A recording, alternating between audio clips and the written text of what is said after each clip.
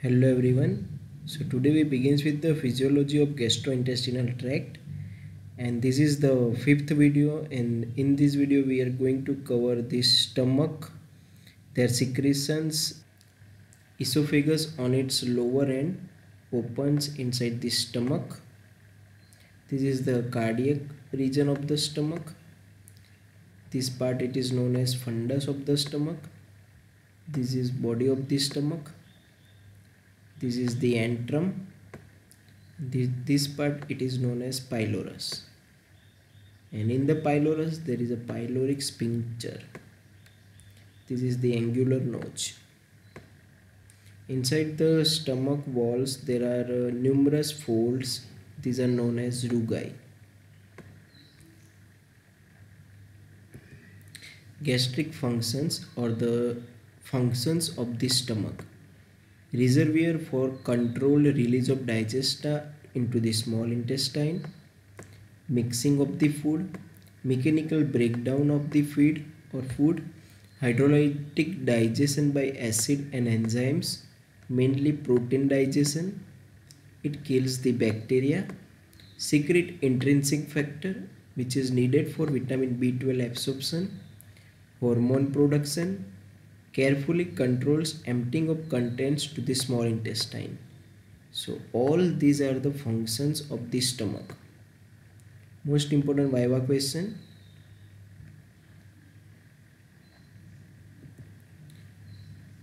So this is the mucosa of the stomach. In the mucosa there are different type of cells. Surface mucus cells which secrete the mucus, mucus neck cell which secretes the mucus. This is the parietal cells. Parietal cells secrete hydrochloric acid and intrinsic factor. Chief cell secrete pepsinogen and gastric lipase. And hormone producing G cell secretes hormone gastrin. So these three cells and their secretion is most important. Parietal cell secrete hydrochloric acid and intrinsic factor. Chief cell secrete pepsinogen and gastric lipase. Hormone producing G cell secrete hormone gastrin. Alright. Stomach secretion. It is around 2.5 to 3 liters per day with a pH of 1 to 2. Inside the stomach secretion, the most important content is the hydrochloric acid or HCl, which decreases the pH around 2 to 3. It kills the bacteria. It activates the pepsinogen, which is a proteolytic enzyme, to pepsin, helps in iron absorption. Second, mucus. There are two different types of mucus secretion: insoluble mucus and soluble mucus, which protects lining from the acid and enzymes, and it forms a barrier, so there will be no autodigestion of the gastric mucosa with the help of these proteolytic enzymes, and it also acts as a lubricant. Pepsinogen, the most important proteolytic enzyme inside the stomach, and it is secreted in the inactive form, and it is activated to pepsin by HCl. Hydrolysis protein to proteosis, peptones and polypeptides. So it is the function of pepsin. Lipase in some species, intrinsic factor, gelatinase, lysozymes and electrolytes. So all these are the stomach secretions. Stomach secretions will be asked as a short note.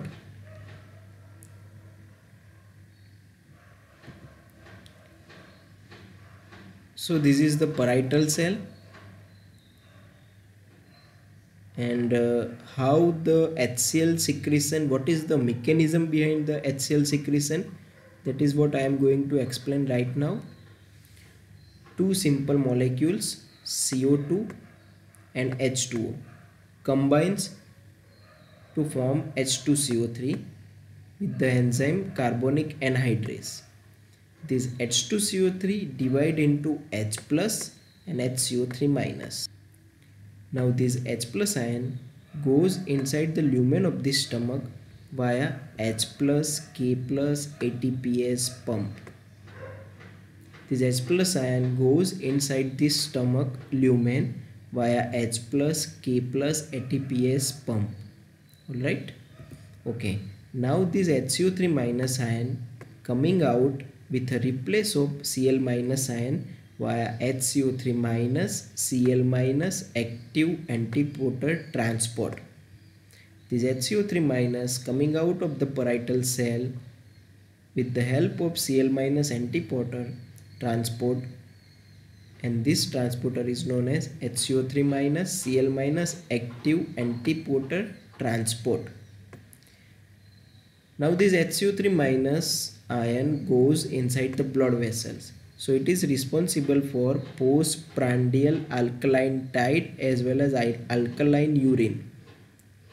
So it is the most important Viva question. What is postprandial alkaline tide? So due to release of H plus ion inside the lumen of the stomach, every individual H plus ion, there is a release of HCO3 minus ion into the blood, which is responsible for postprandial alkaline tide. Alright.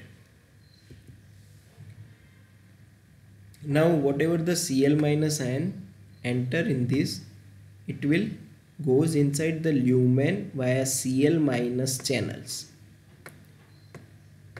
This is the Cl minus ion enter into the lumen of the stomach by Cl minus channel.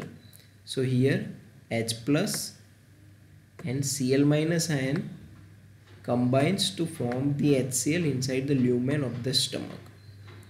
So this is the mechanism how the HCl formation occurs in the lumen of the stomach, and it is the most important. Now we already know what is the mechanism behind synthesis of HCl inside the parietal cells. Now functions of HCl: kills ingested bacteria, aids protein digestion, it activates pepsinogen into pepsin. With the act of this HCl, pepsinogen is converted to the pepsin, but first pepsinogen have to be converted in pepsin by the HCl, and later this pepsin also converts further pepsinogen into the pepsin. Provides the optimum pH for pepsin action, which is around 2 to 3 pH. Stimulates secretion of hormone that promote the flow of bile and pancreatic juice. So it is also important function of HCl. So all these are the functions of HCl inside the stomach. Regulation of gastric secretions. There are 3 phases in the regulation of gastric secretion: cephalic phase, gastric phase, and intestinal phase. So first we begins with the cephalic phase, which is mainly nervous phase. In the cephalic phase, conditioned reflex and unconditioned reflex. Conditioned reflex: stimulus, sight, smell, thought of the food, center, brain, and efferent along the vagus nerve. It is going to increase the secretions of the stomach via the vagus nerve. Unconditioned reflex: stimulus, taste of the food, center, medulla oblongata, and efferent along the vagus nerve. So with the help of conditioned and unconditioned reflex, there will be the release of gastric juice via the efferent runs through the vagus nerve. Now the second one, gastric phase. Stimulus: food distending the stomach. That means entry or presence of food inside the stomach. It distends the stomach, and it is a stimulus for the gastric phase of the release of the gastric secretions. Nervous: through vagus nerve, continued gastric secretion and motility of the stomach. And hormonal: with the help of this gastrin hormone, produces secretion rich in acid and pepsinogen. Remember, I already told you that G cell of the stomach mucosa secrete gastrin. Alright.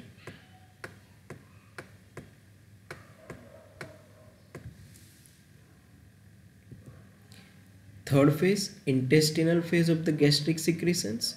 Stimulus, food distending the duodenum. It's an obvious thing that whenever the food enters into the duodenum, it initiates the intestinal phase of the gastric secretions. Nervous, it inhibits gastric secretion and motility. So inside the intestinal phase, it is regulated by different type of nervous system, and it inhibits gastric secretion and motility. And hormonal, via the release of secretin and cholecystokinin. These are the hormones which are released from the different type of cells of the intestinal mucosa from the duodenum and small intestine, and it inhibits gastrin release, gastric secretion and motility. So here the important thing is that in the cephalic phase, it is going to stimulate the gastric secretion. Gastric phase, obviously there is a need of gastric secretion, so it is stimulated.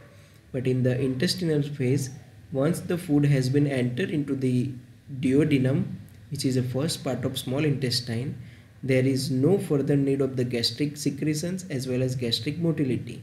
So in the intestinal phase, these hormones as well as nerves which going to inhibit the gastric secretion and gastric motility. Now the gastrin, which is a hormone. Remember, hormone is a substance which is secreted by the different type of cell directly into the blood. Alright, that substance are known as hormones. So gastrin is a hormone which is released from the G cells of the stomach directly into the blood. Via the blood, it again acts on the stomach. How? We are going to see. It is secreted by G cell of antral glands, secreted as progastrin, converted to gastrin by HCl and food products. Functions of the gastrin: it stimulates growth of the mucosa, it stimulates motility of the stomach, small effect on gallbladder contraction. So these are the functions of gastrin. Zollinger-Ellison syndrome, it's a gastrin producing tumor. In that condition, there will be the high level of gastrin into the blood. Factors affecting gastric secretion: protein digestion products, distension of pyloric antrum, vagal discharge or gastrin releasing peptide GRP, and acid in antrum inhibits the gastric secretion. So these are the factors which affect the gastrin secretion: protein digestion products, distension of the pyloric antrum, vagal discharge or a release of the gastric releasing peptide, and acid in the antrum which inhibits the gastric secretions. So these are the functions of gastrin. Which are the functions of gastrin? It stimulates the growth of the mucosa, it stimulates the stomach motility or gastric motility, and small effect on the gallbladder contraction. So that is all about the gastrin, its function and factors affecting the gastrin secretion. So in this figure you are going to see how the stomach secretions are regulated by the nervous as well as hormonal factors. So parasympathetic preganglionic nerve fibers which supplies to the stomach. Parasympathetic postganglionic impulses stimulate the release of gastric juice from the gastric glands. These are the parasympathetic preganglionic nerve fibers of the vagus nerve.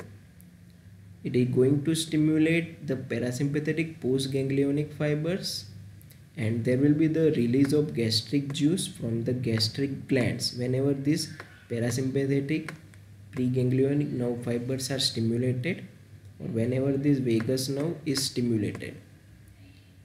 Now impulses of this vagus nerve stimulation also stimulate the release of gastrin, which is a hormone, and it is released from the G cell.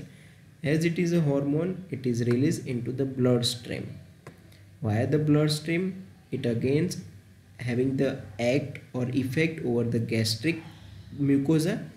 Gastrin stimulates gland to release more gastric juice, and this gastrin again having the effect over the different type of cells of the stomach, and it increase the gastric juice secretion.